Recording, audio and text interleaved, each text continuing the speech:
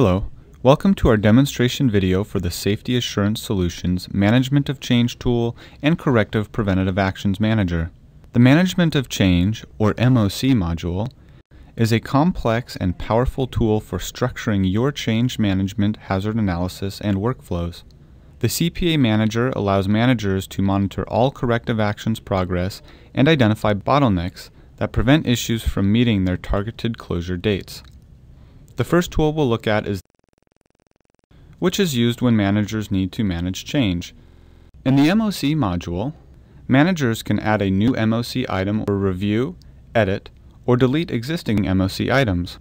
When adding new management of change items, managers are easily guided through the change management process by first filling out the details, such as the name of the change management, the reason for the change, details, affected parties, and known hazards.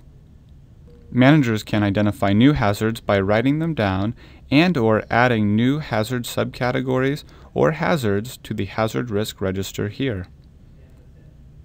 And finally, managers can add more comments, input the responsible manager who is in charge of facilitating the change, and the accountable manager who is in charge of approving the change. When the MOC item has been added, it will also be submitted as an issue in the Issue Manager module. This is an extremely useful functionality that gives safety managers many options to facilitate the change by delegating tasks and subtasks for processing. Also, once the new MOC item has been added, the accountable manager is guided through the process of hazard identification analysis by identifying more known hazards, new hazards, safety requirements, mitigation strategies, and assessors. Finally, attachments can be added and the responsible manager can approve the MOC item and a PDF report can be generated. As you can see, the Management of Change module allows safety managers to approach change management with efficient organization, ease of use, and in-depth analysis. The integration of change management items with the Issue Manager gives managers the ability to delegate tasks and ensure change management is facilitated with the littlest risk possible. Next, I will demonstrate the Corrective Preventative Actions Manager, or CPA Manager.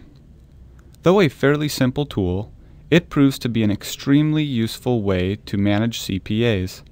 In this module, managers can see a list of all CPAs with links to each CPA's associated issue, allowing managers to easily use the CPA Manager as a hub for prioritizing and accessing items, see details about the issue associated with the CPA,